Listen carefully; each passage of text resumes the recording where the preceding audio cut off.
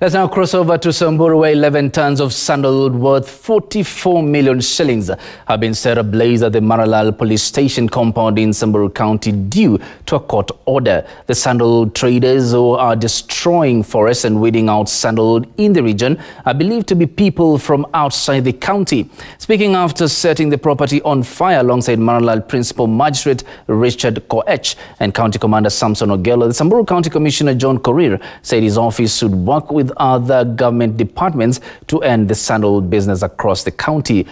Residents across the county have been challenged to conserve forests from exploitation by greedy people engaging in the illicit business.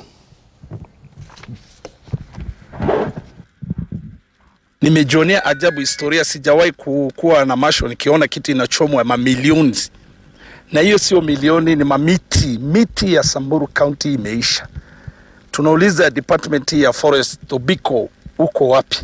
Tafadhali tunaomba kama wakaaji wa residents wa Samburu kuja utusaidia kwa county yetu, kwa sababu misitu itaisha. Tukiruhusu namna hii, hatutakuwa na historia, hatutakuwa na heritage yetu, tutakuwa meharibu ilhali hata ijafaidi wakaaji wa Samburu.